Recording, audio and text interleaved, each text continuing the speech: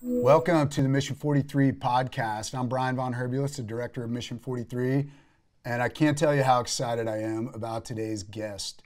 Today's guest is a Gold Star family member, co-author of the book, The Knock at the Door, and the president of the national nonprofit that is having such a tremendous impact across our country, the Travis Manion Foundation.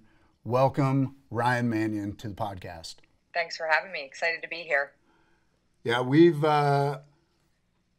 met in Dallas one time at the George Bush Institute, and I know it was in passing, but I've always been really impressed by your organization. I know the organization was started by your mother, and then you fell into that role, and I want to get into all that and all the great work you guys do around the country, but I want to just kind of set some context about your story, your brother. You know, your brother and I served in the same unit in the Marine Corps, albeit at different times, but your brother's presence was there when I came back for a second time around at 1st Recon Battalion.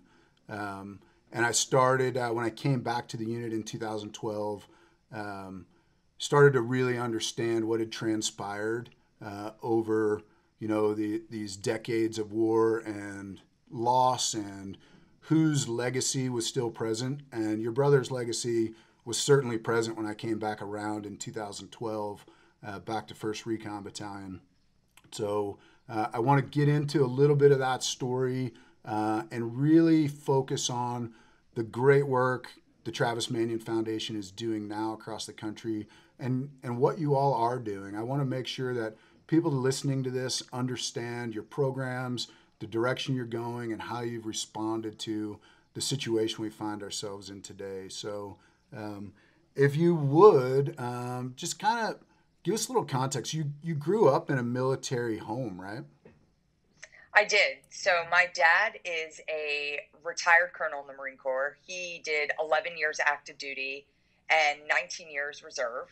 And so I was born in Camp Lejeune, lived in a bunch of different places. I think my favorite being Monterey when he was doing Naval Postgraduate School.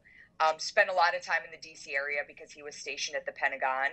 And then when he left active duty, he took a job with Johnson & Johnson. And so we ended up in Bucks County, which is about 15 miles north of Philadelphia. And so this is kind of the place that I call home. But, growing up in a military family, it's interesting because I talk a lot about it now.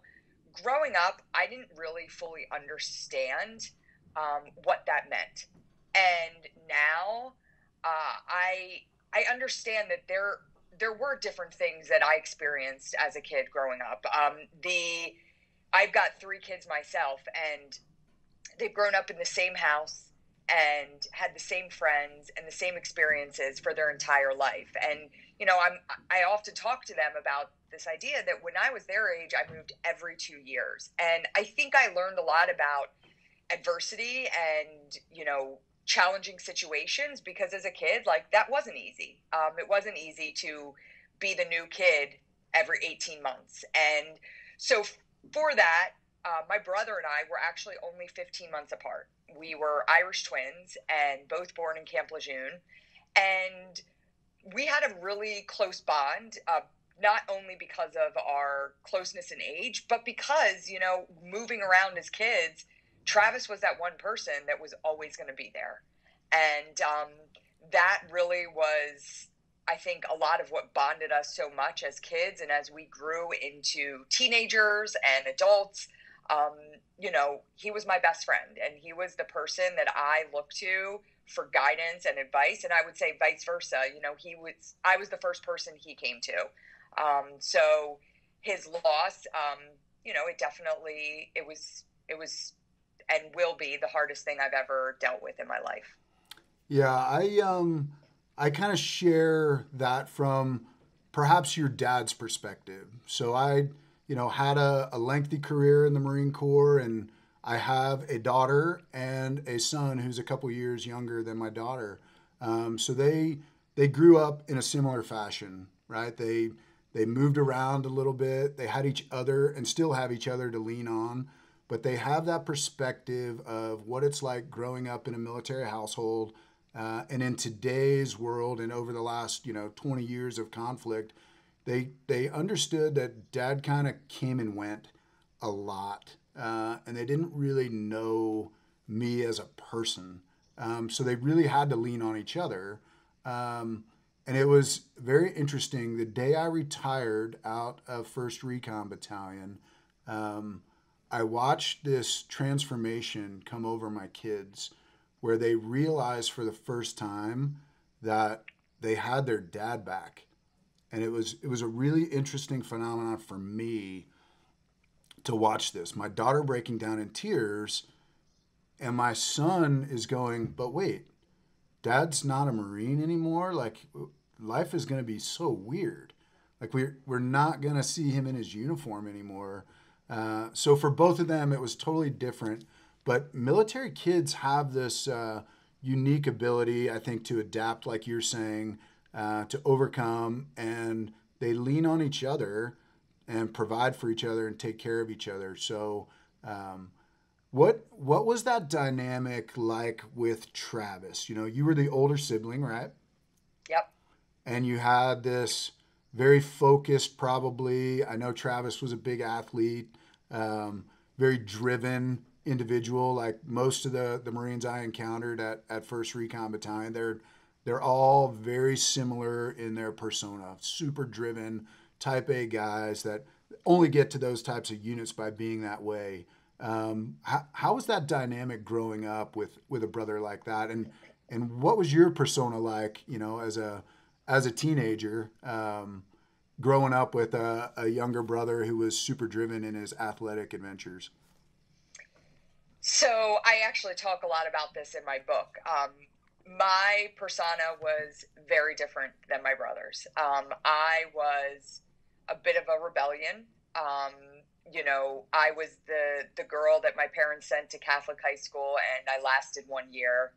And the girl that was always looking for what party was happening on Friday and Saturday nights. And I talk a lot in my book about, I think to some degree, Travis kind of envied my lightheartedness and attitude towards, responsibility. And on the flip side, I was always incredibly in awe of his drive. So you look at a kid who, Travis was an All-American wrestler in high school, went on to wrestle at the Naval Academy, and my brother entered into his freshman year of high school. He wrestled 145 pounds, was an All-American that year, and then he went through this transformation that the following year, his sophomore year, he was 184. So he went from wrestling 145 to 184 in 1 year. Wow. And that didn't happen just by a growth spurt. That happened because Travis was downstairs on an old dirty weight bench in an unfinished basement, lifting every day and, running gassers outside the house. And one of the things I talk about in my book is, while Travis was doing that, we had an unfinished part of our basement and a finished part, and it had 2 couches and a TV. And Travis, no matter what day it was, he was working out. And every Friday and Saturday night, we would join up on those couches, and we'd sleep on those couches, adjoining couches, every Friday and Saturday night. And he kind of lived through my livelihood. So I'd come home and he'd be like, so what happened? What went on tonight? What were you doing? And there were a couple times where I brought him out with me, and he saved me from some precarious situations, being the good brother that he is. But I was never envious of kind of the limelight that was put on him, and there certainly was, but he deserved all of that and more. I was just this adoring older sister that was like, look at my brother. I mean, look at everything he's doing. So just so incredibly proud of him. And that's not something that started when he went to the Naval Academy or joined the Marine Corps. I mean, I had those same feelings for him when he was 13, 14, 15 years old. But you were an athlete yourself, right? I mean, let's not cut you short by any means. I was. And you know, my dad talks about it a lot. My dad always used to say, like, Ryan, you were actually the one with the God-given athletic ability.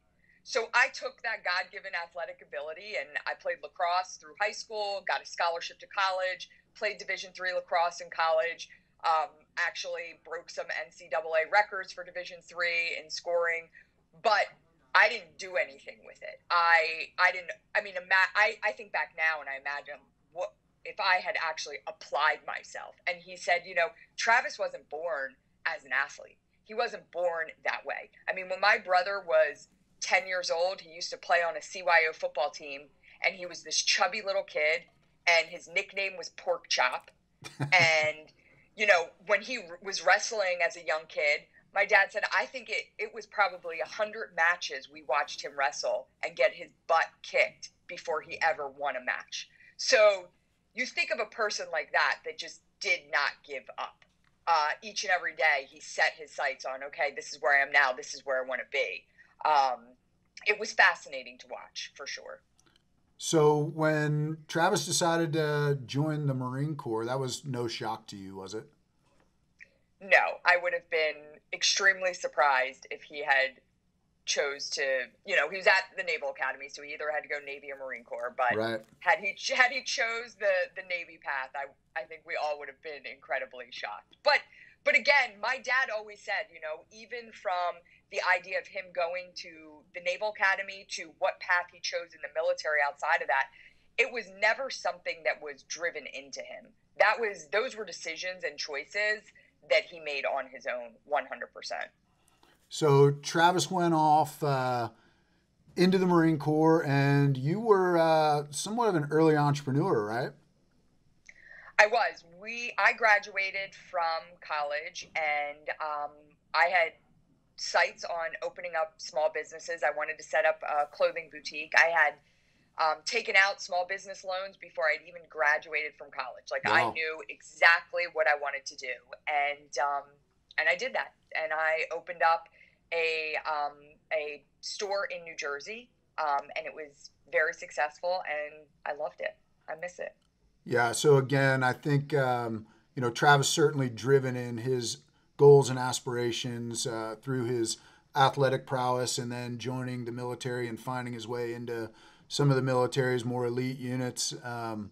But you were also driven. I mean, that's not very common for a young college graduate to leap out into the world of entrepreneurship. I mean, that takes a tremendous amount of drive. So I would say, just looking at that from an early age, you were always a very driven person in your own way. In my own way, yes. We'll leave it at that. In my own way, I was like, when I set my sights to something, I got it done. I made it happen, you know. But Travis set his sights for things that were much more admirable, I would say. So. Okay, so Travis deployed to Iraq, and on his second tour in Iraq, he was assigned to a military transition team. That's right? Correct. Okay. Yep.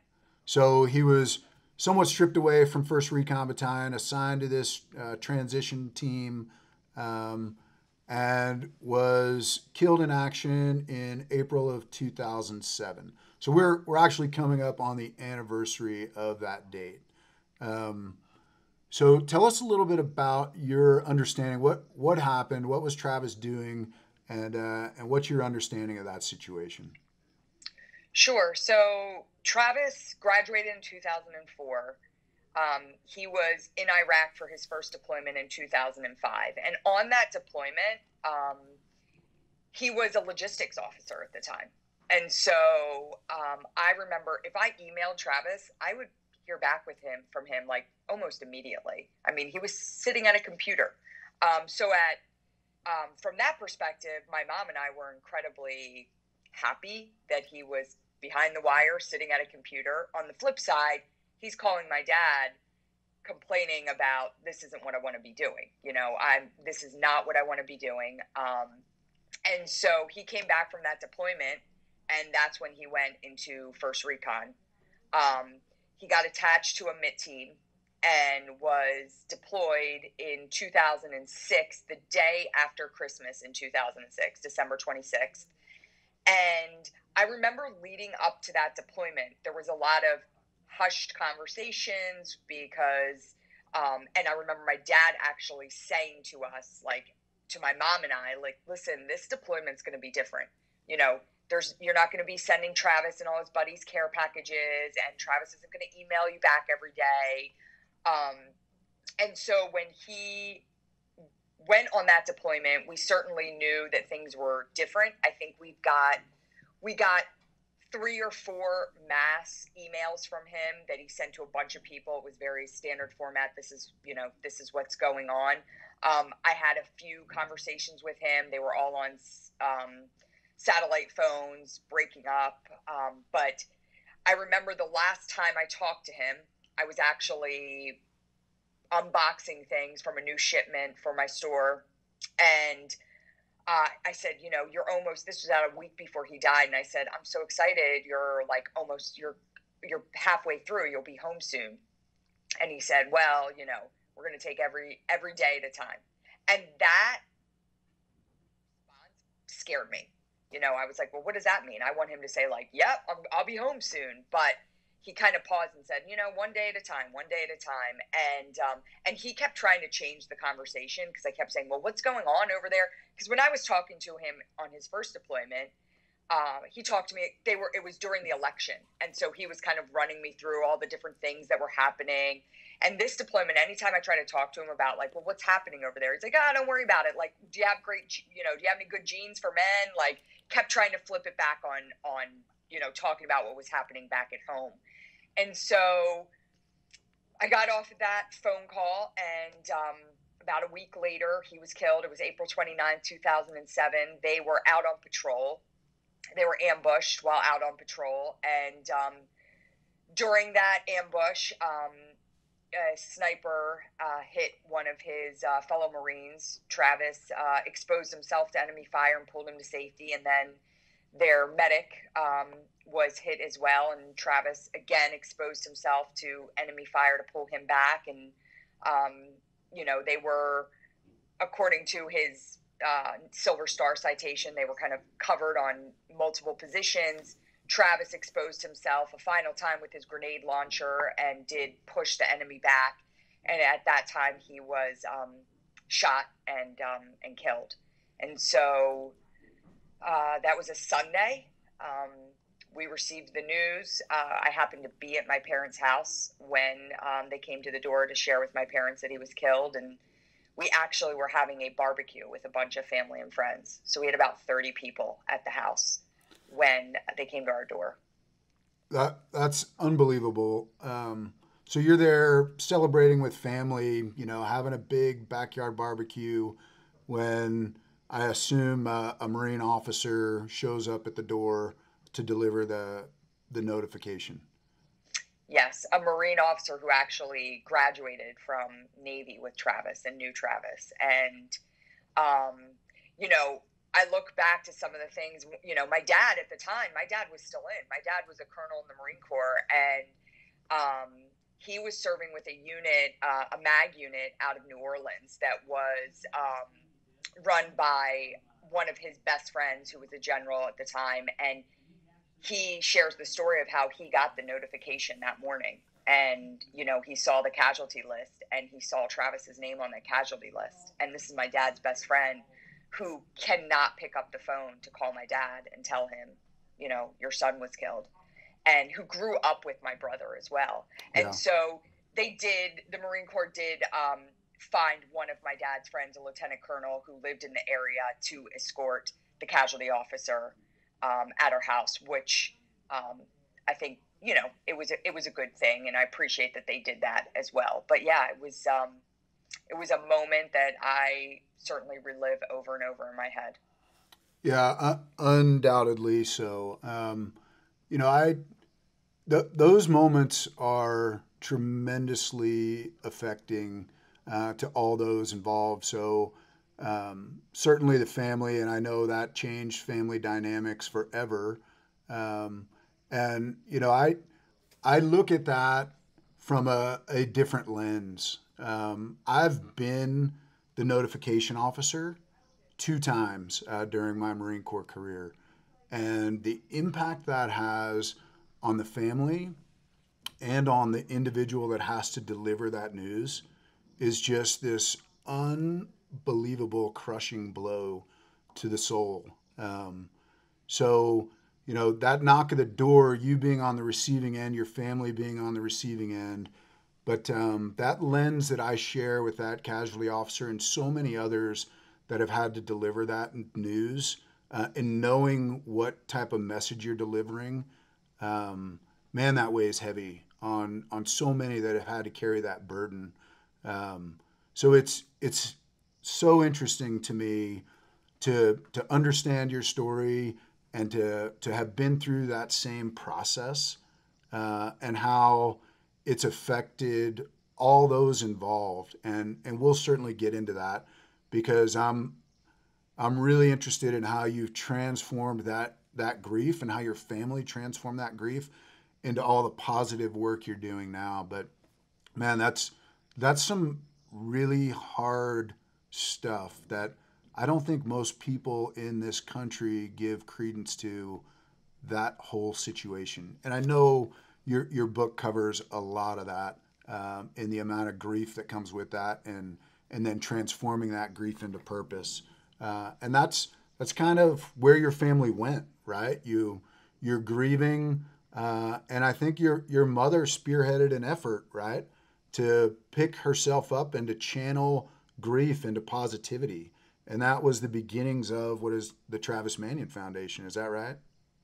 That's correct. And, I'll backtrack for a second when you talk about the notification officer. One of my most vivid memories from that day is turning around and the notification officer, again, who graduated with Travis from Navy, his car was parked on the street.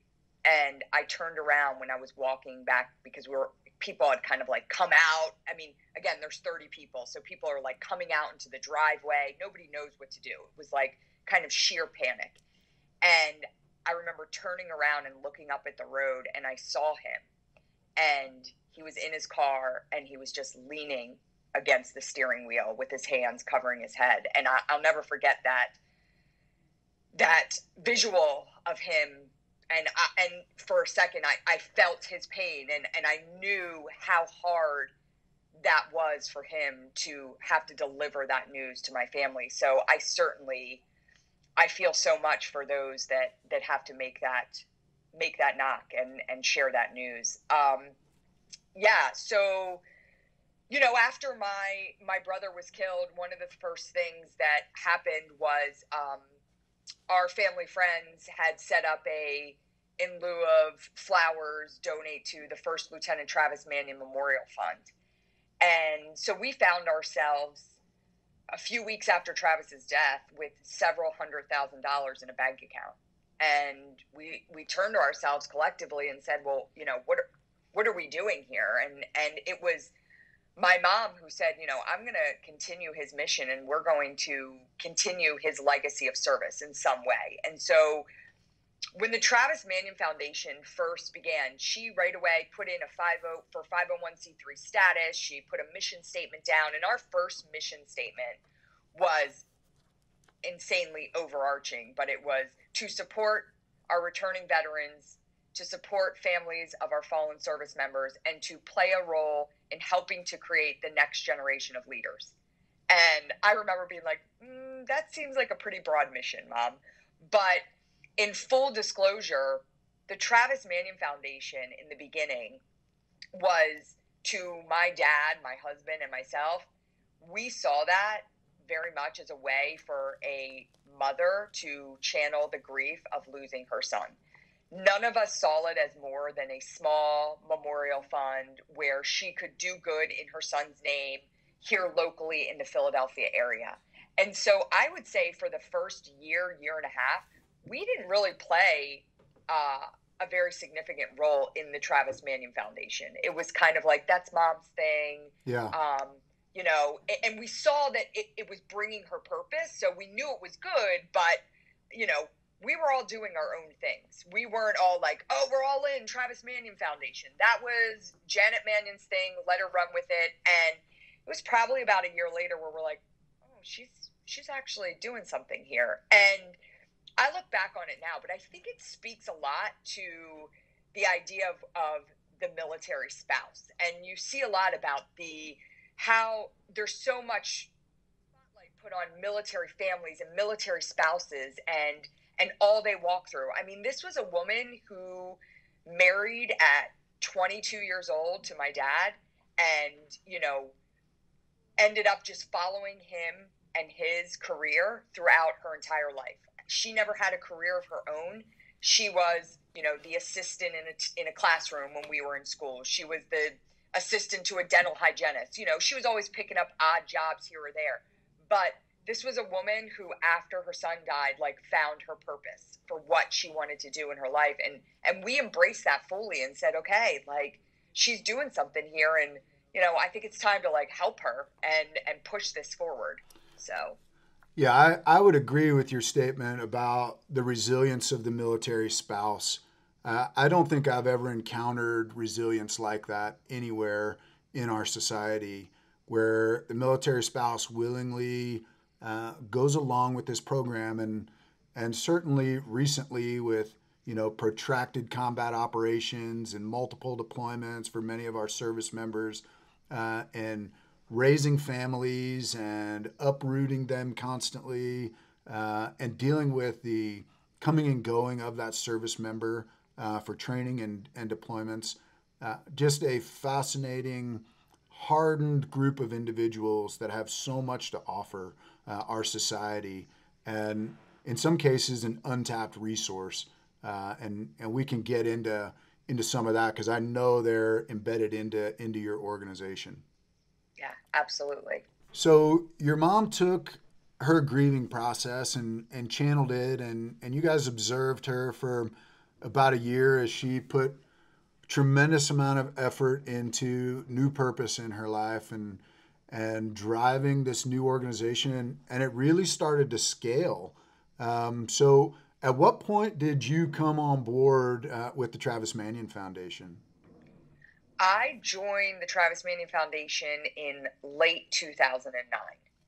I came on board. Actually, funny story, it was my mom at the time she had two employees. She had like a bookkeeper, and then she had my best friend from high school who she paid $10 an hour to, who was just her everything girl, did everything that, you know, they just worked together. And the office was my parents' kitchen table. And every morning, my best friend from high school would drive to my parents' house and set up her laptop at my parents' kitchen table. And so, like, that's how grassroots it was. Wow. And then my mom said, well, I want to hire a executive director. And at the time, I had closed up my businesses. When Travis was killed, I actually had 2 stores at the time. I had expanded to 2 locations. It was, within 6 months, I just no longer felt any purpose in selling designer clothing. It brought me nothing. And so I closed both of my businesses up, and I decided that I wanted to do something. I wanted to serve in some way. And I thought, for me, I'm not going to join the military, but I'll take a job with the government. I thought taking a job with the government was really a great way to serve. I took a job with HUD. So I was working with HUD.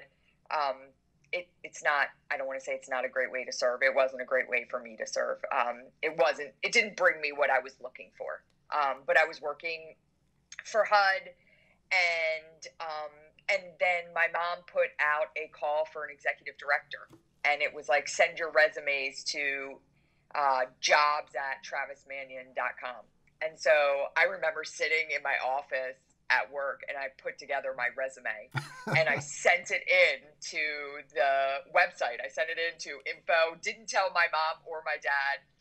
And I say there wasn't a ton of nepotism involved, but I did get the job. I don't even know if anybody else actually applied for the job, but I got the job. I joined her in 2000, late 2009, as the executive director. But I mean, honestly, I was Janet Manion's assistant. I was following and learning and growing from everything she was doing. And it was fascinating to watch how quickly she learned the nonprofit world. She learned about the challenges that our service members and our returning veterans were facing. And she was very thoughtful. So originally, we were a grant-giving organization. We were giving out grants up to the tune of $250,000 at a time. But my mom was very thoughtful about how she was investing in programs. She was looking for organizations that were very innovative in their approach to how they were working with veterans and families of the fallen. And I'll say, you know, dive into a little bit of our character program and you look back at my mom's mission statement from the beginning. This broad stroke, we're going to support veterans, families of the fallen, and play a role in helping to create the next generation of leaders. At the time, there were no initiatives around that third pillar of our mission.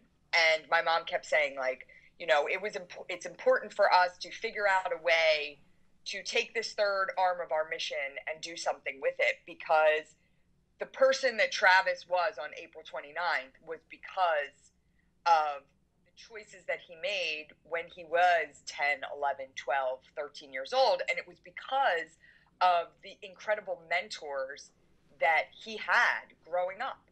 And so our Character Does Matter program was born very organically.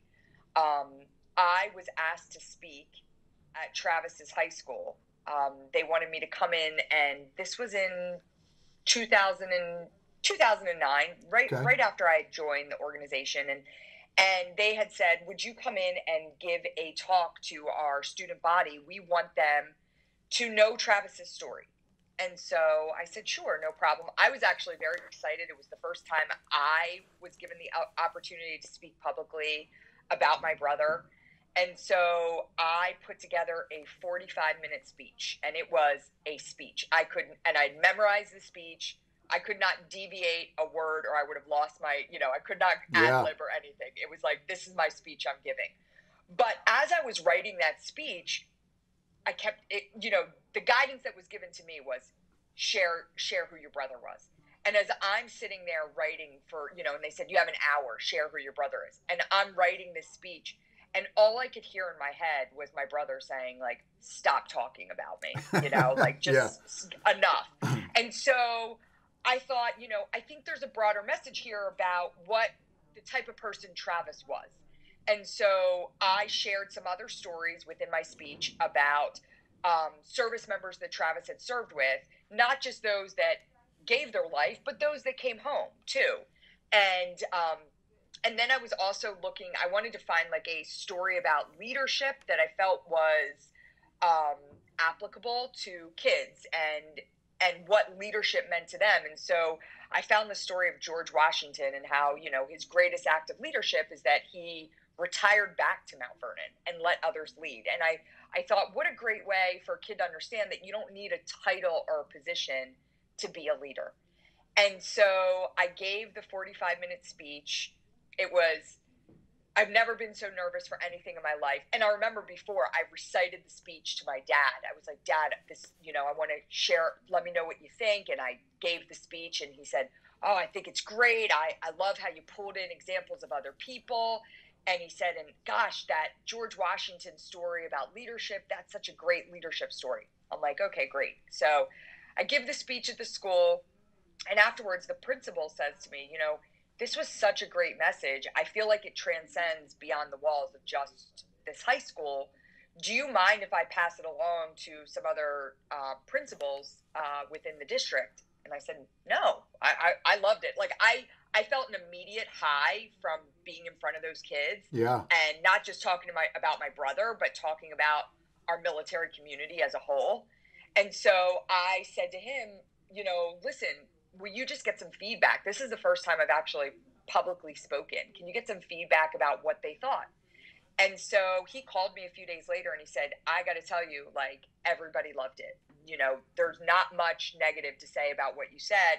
And he said, you know, the only thing that, if I can give you any feedback, the only thing some of the kids mentioned is that they didn't love that George Washington story. And so, you know, the one story that I was like, this is the one. And then my dad was like, what a great story. But it was this like huge wake up call for me that our youth are looking for relevant and relatable models of what it means to lead and serve. And what better way than our men and women who are standing up in selfless service every day in our military. And so from there, I actually went down to the Naval Academy, and I joined up with a Marine Corps colonel who worked at the Stockdale Institute for Leadership. And he helped me create a brief on character. Wow. And what it means to live a life of service. And you know, it was the fundamentals of 4 pillars. It was going to be tailored to a youth audience. And I was like, this is the third arm of our mission. But the third arm of our mission was me going out and giving this brief all around everywhere. The response to the program that I was delivering, I say program at the time, presentation, was good. I found that I had a natural ability to speak publicly. I loved it. And so next thing you know, we had the entire Philadelphia school district that had asked us to go to every single one of their high school and middle schools, and for me to deliver this presentation. And so I found myself, this was in 2010, and it was October of 2010, and I had like 20 speeches in 30 days. I mean, it was crazy. Yeah, and wow. I was like, this is great. I love it. Well, I started to find myself with some conflict, and I'm like, what am I going to do? I've got 2 on the same day. I don't have enough time to get to them. So I picked up the phone and I called one of Travis's buddies that lived in New Jersey, who he served with in the Marine Corps and went to the Naval Academy with and wrestled with. And I was like, hey, would you do me a solid? I said, I've got this thing going at TMF where I'm giving this presentation on leadership. Can I send you over the PowerPoint? Would you be willing to go out and give this to me? It would really help me out. And he's like, sure, no problem. And so after he gave that presentation, and I said, you know, share your story too. Like, you know, fill in the blanks with your story. And he called me afterwards and he was like, that was awesome. Kids are incredible. He's like, some of the questions they were asking me were so funny. And he said, I want more. He's like, I'll do any of these. And so that was the ticker where it was like, okay, this isn't just about Ryan Manion going out and talking about her brother and others. Right. This is about veterans going out and sharing their stories with our youth. Yep. And so that's how Character Does Matter, our flagship program at the foundation, was born. There was no strategic vision behind it. It was very organic in how it came to be. But, you know, here we are today in 2020 with over 2,000 trained mentors, veteran mentors, who can go out and deliver character education. You know, we've worked with close to 400,000 kids across the country. That's fantastic. And we have a whole curriculum off of what it means to live a life of character. So I look back to those early days and those days where my mom was just hustling at the kitchen table, and the reason we are, and I tell my staff this a lot, like the reason we are where we are today is because of what was happening back in 2008. You know, sure. While she is no longer here, she passed in 2012 from cancer, but she set the sights on where we were going to be as an organization, for sure. That organic growth to me is so fascinating, and that to me is where the best programs I've seen developed come from. You know, almost by happenstance, but people find their purpose in those moments, much like you, much like Travis's friend, the military veteran that delivered that presentation on your behalf. And then it just starts to take a life, and it gives so many people that purpose, that drive, that meaning that they're looking for. And what you provide the veteran is probably just as important as the messaging that they deliver to these kids in this character development curriculum that you're providing around the country. Because that to me is what most veterans miss. They miss a couple things that I know you're well aware of, but they miss that identity they had while wearing the uniform. They miss their camaraderie that they had in the military. But most often what I hear is they miss their clear sense of purpose.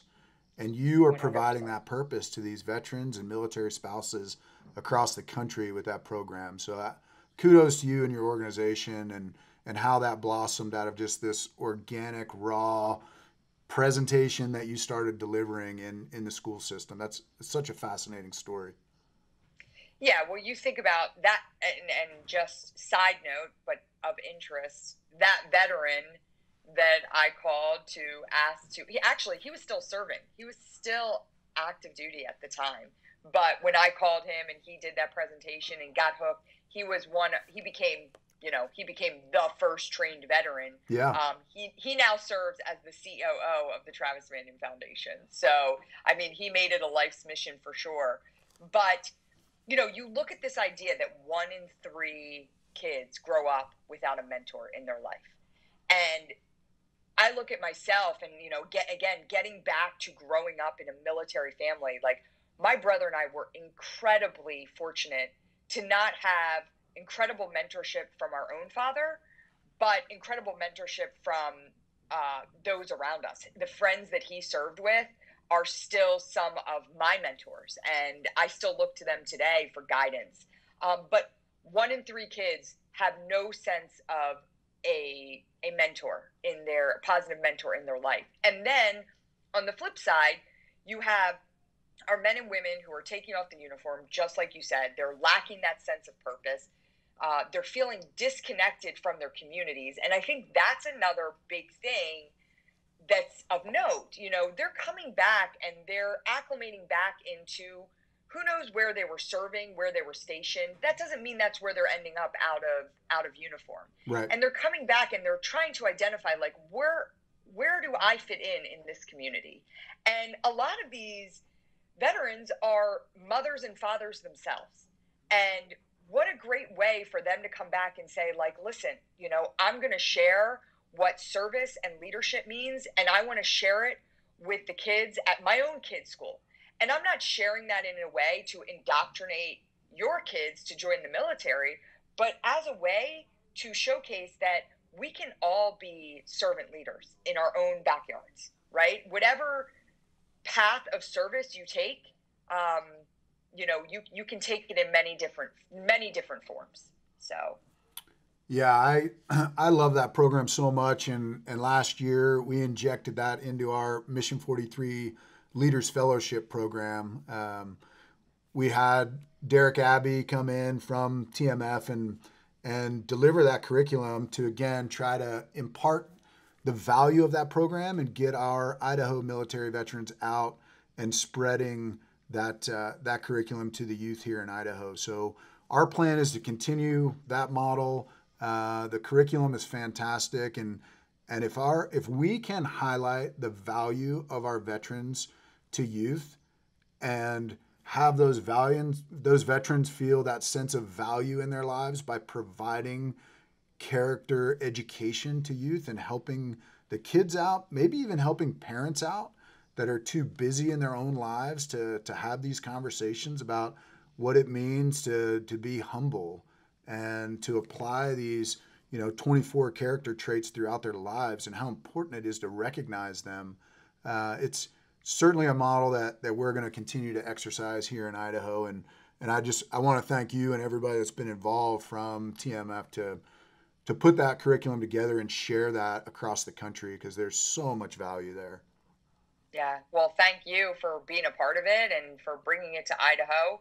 And we've got an incredible training and education team at the foundation, and they work so hard to put together content that is relevant and applicable to our youth. And I think also outside of the youth and the veterans, I'm going to use a very overused term right now, but we really feel like we're playing a significant role in bridging that civilian military divide. Sure. And that's super important to us. It really is, because, I think there's a lot of stigmas on the military community, and I think it's important to normalize what a veteran is, what a service member is. They're not all tough guys with big muscles that, stand on rocks with guns. They are normal people that live in your community. And, my dad always said, when I was growing up, being in the military was just part of daily life. Like, my teachers were veterans. The butcher was a veteran. My baseball coach was a veteran. We live in a society today with less than 1% of the population serving, and there is 100% a disconnectedness of our military community. And I think it's important that we all work together to play a role in bringing the civilian population together with our military community. Yeah, and I think no better time than now, as the landscape is being reshaped across our country. I think there are so many opportunities to showcase the value our veterans bring in our small communities around the country, and it's efforts like yours and so many other great organizations out there that are helping to spread that positive story about our veterans, our veteran, and military families, and their value to the communities across the country. I want to talk a little bit about the book that you co-authored with two Gold Star spouses, and both of whom are embedded within your organization, right? They are, yep. Both spouses, Amy Looney serves as the vice president of the Travis Manion Foundation, and then Heather Kelly is our West manager, serves out in the West as our programs manager. So what inspired you to write this book that really discusses transforming grief across the board for all three of you into positivity and purpose in your lives? What was the inspiration? What brought you all together to write this? Really, the book came about through a interview that the three of us did on CBS Morning News. We were asked to kind of share our story about how we were three Gold Star family members that were leading a veteran nonprofit, and as we did that, we got so much response to that piece because we talked a lot about our journey through grief and how we had gotten to the place we were. And we actually had someone approach us and say, I think this would be a great idea to put your story down in writing. And so we came together collectively. And one of the things that we committed to when we put this book together is we said, in order for this book to be successful and to also do the best job it can do in terms of educating those who read it, is we have to let our guard down. We have to be very authentic in what we're saying, and we have to make sure that, there's a lot of ugly that comes from losing someone. And, there are a lot more dark days than there are bright days. And so we wanted to kind of put those pieces down too, so people could see. A lot of times, where I am today, I'm a very external facing figure within the Travis Manion Foundation. Right. And, I get a lot of like, wow, you're so strong. And, oh my gosh, like I would never be able to deal with things the way you're dealing with things. And I wanted to kind of rip that facade down, because I'm like, I'm always quick to say, like, that's not true.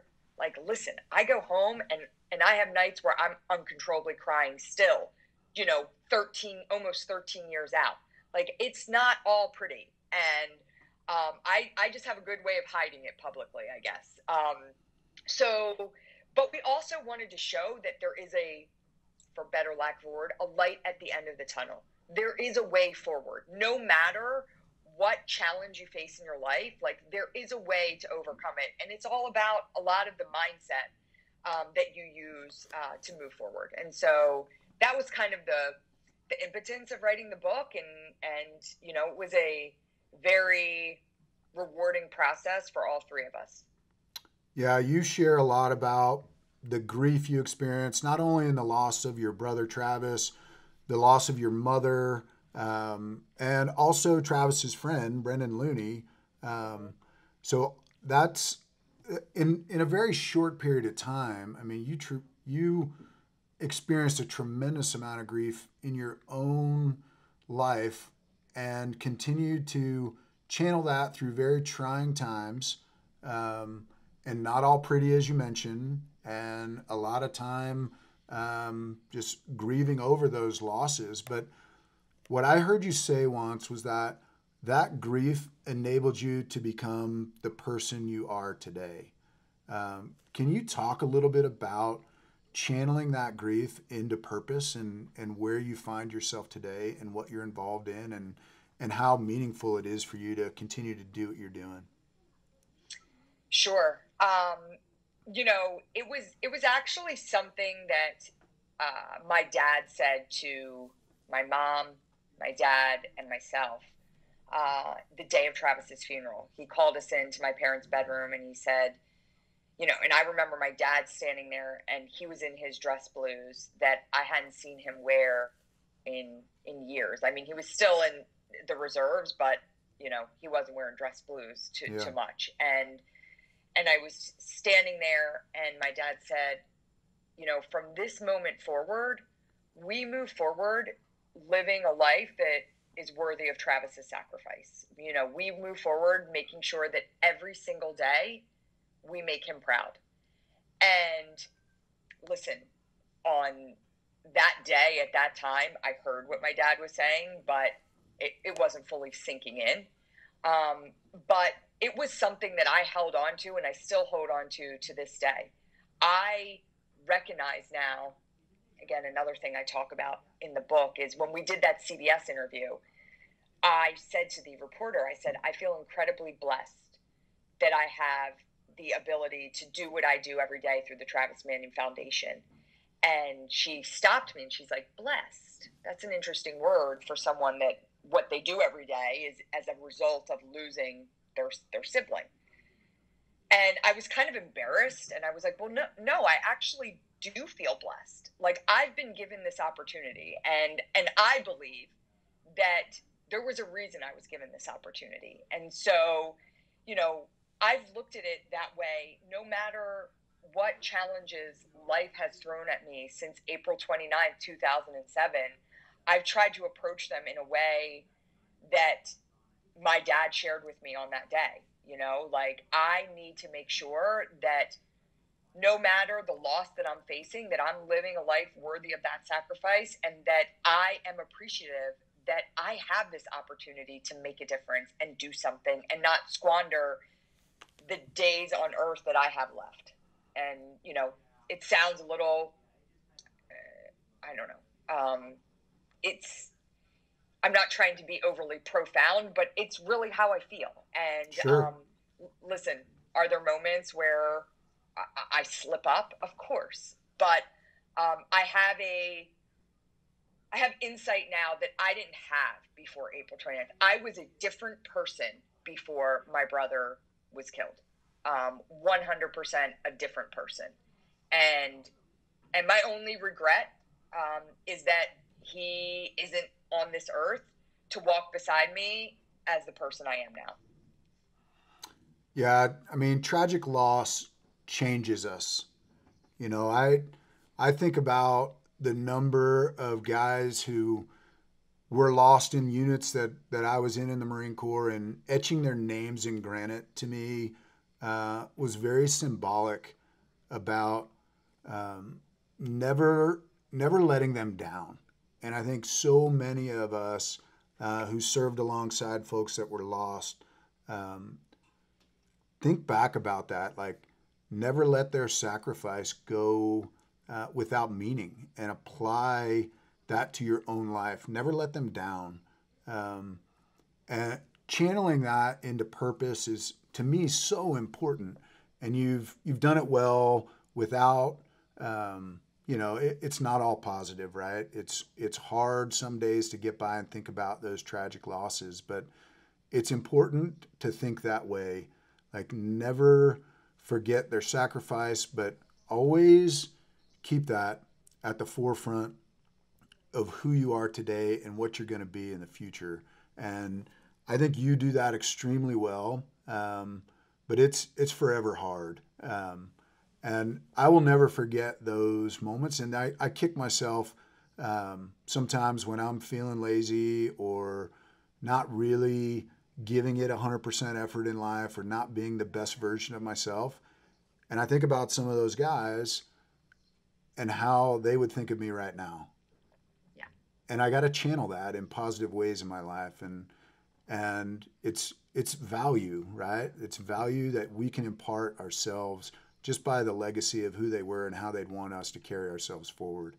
So I respect so much that you recognize that in your own life and channel that. You, Amy, and Heather all channel that in such positive ways in the work you're doing.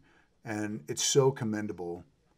Certainly hard every single day, but you do it with grace and you give so much to these service members and their community. So I can just say thanks for what you do. It's simple reminders, just by understanding stories like yours, Amy's and Heather's and so many others that really remind us what it's all about and the value we can have in our lives moving forward, and never letting those who served alongside us down as we move on. So Ryan, I want to learn a little bit more about all of the various programs and activities at the Travis Manion Foundation and where you're going in the future. You know, the landscape is a little bit fuzzy right now. So I know you all have done some creative things with Character Isn't Canceled. I mean, what a great message that is. And you guys are having veterans deliver a message about character virtually. But talk a little bit more about your leadership program and some of the other things you do throughout the year, and then where you plan on taking the organization in the future. Sure. So, you know, the Travis Manion Foundation in its full essence is a, you know, our mission is to empower veterans and families of the fallen to create the next generation of leaders and build stronger communities. And we do that in a ton of different ways. You know, our Character Does Matter program certainly is our flagship initiative, but we have seminars to help build newly transitioning veterans with their desired strengths and passions outside of the military. We do service expeditions with veterans and families of the fallen, where we take them away for a week to serve in communities all over the world.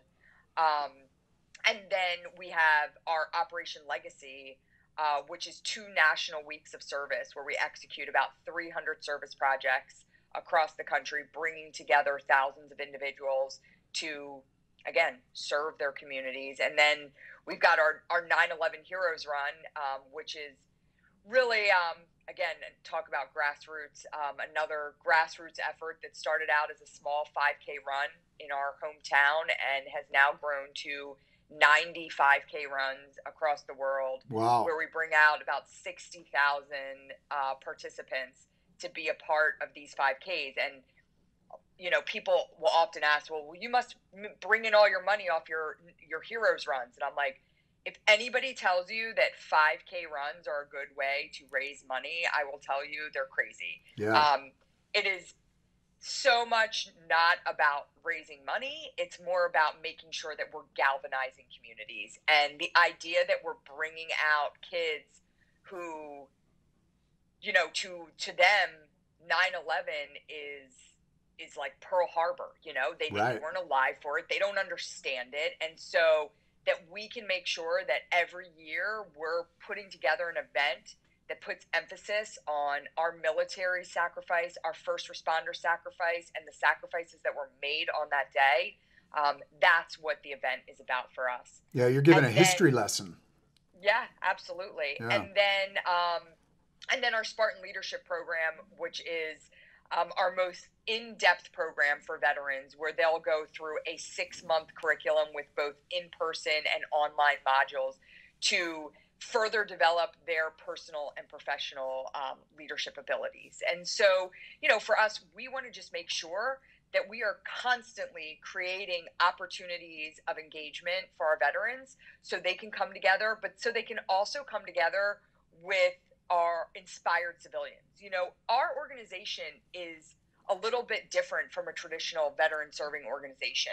About 50% of our organization is made up from the civilian population. Wow. Because most of our programs outside of Character Does Matter and our Spartan Leadership Program, they're open to everyone. So, and that's, you know, getting back to that civ-mil divide, like we want to make sure that we're not just putting veterans in a bucket together and saying, okay, we've brought you all here. These are the opportunities we're going to give to you, but that they're not outside and bringing them out into the community. So that's super important for us. And, you know, when I look at what we're doing now and what our plans are as we move forward, it's just in the last, I would say, 12, 18 months that I feel as an organization, we've kind of found our niche. You know, when I look at the evolution of the Travis Manion Foundation, there's been programs we've tried and tested and they've worked for a little bit and then they didn't work anymore. And there's been initiatives we've tried and, you know, and that's how an organization grows. But where we are today, there is nothing I change about what we're doing. I just want to grow it even more. And I always say, like, I want the Travis Manion Foundation to be a household name. But my one thing to that bothers me a little bit, it was probably about 3 years after we filed our 501c3 and we're officially called the Travis Manion Foundation. And really it started to kind of hit a peak where we're pretty recognized. And my dad said to me, you know, I'm thinking we should change the name of the Travis Manion Foundation. And wow. I'm like, well, what do you mean? He's like, well, I mean, I don't really think Travis would want, like, I didn't know it was going to get this big, and now his name's out there. Right. And I'm like, Dad, we're in too deep, you know, like, this is it. And so, you know, I always say the bigger and bigger that we grow and the more and more we do become a household name, I hear that little voice in my head that I heard when I was writing that speech for Travis, when I went to speak at his high school, that voice that was saying, stop talking about me. And I always would say, and I would say to him if he was standing right here next to me, that his name represents this generation of men and women who have served and sacrificed. And, you know, it's so important, you know, to be able to put a face and a name to this generation is so important. And I always say, like, share Travis's story, but go out and learn the stories of all of these men and women, because Travis is not unique. There are so many incredible stories. If you read The Knock at the Door and you hear Robert's story and Brendan's story, they were cut from the same cloth. These are men and women who raised their right hand to serve this country, who had the same type of drive that Travis did, who never gave up. And I think if we're looking for examples of how we move forward, and especially today, look where we are today. I just put out an op-ed yesterday, and the op-ed was all about how we can look to our military community as a source of resilience to overcome the things that we're feeling during this pandemic. And I truly believe that. I am inspired every single day by what our men and women do and how much they sacrifice to give back. And as they come back, as they leave military service, as they continue to say, I still want to give back. You know, that what better way for us to teach what it means to live a life of service. Yeah, and your mantra, you know, if not me, then who? And you're challenging our veterans at the same time. And that's part of what you do that I love so much, because it's easy to fall into that other trap that we see so often today, perhaps this victimhood, but you all don't stand for that. You're projecting them in such positive light and don't give them the space to fall into those trappings.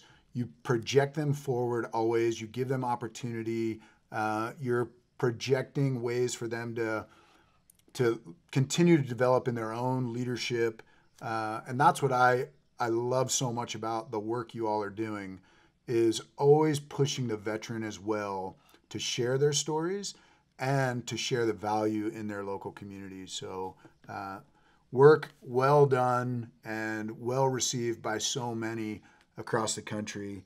And I commend you again and your team at the Travis Manion Foundation. You've built an incredible model for so many others. You know, we at Mission 43 really look to you all and watch what you do and learn from you all the time. So thanks for coming on today. Thanks for the work you're doing.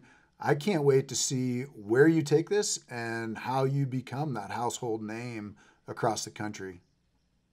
Thank you so much. It was awesome to talk to you. Really great conversation, and I'm looking forward to doing more with you guys in the future. Yeah, let's continue to collaborate and continue to share. And again, thanks so much, and look forward to talking with you soon, Ryan. Thanks. I want to thank everyone for tuning in to this episode of the Mission 43 podcast. Ryan Manion certainly sets an example for so many of us to follow, channeling grief in her life with the loss of her brother, loss of good friends, loss of her mother, into the tremendous work that she and the Travis Manion Foundation are doing and really providing purpose to military veterans as they deliver the message of character to youth around the country. But she's also challenging veterans every day to make more of themselves post-military service and service in our own communities in the multitude of ways that we can inject ourselves. So I hope everyone takes time to think about her messaging and how you can apply that in your own life.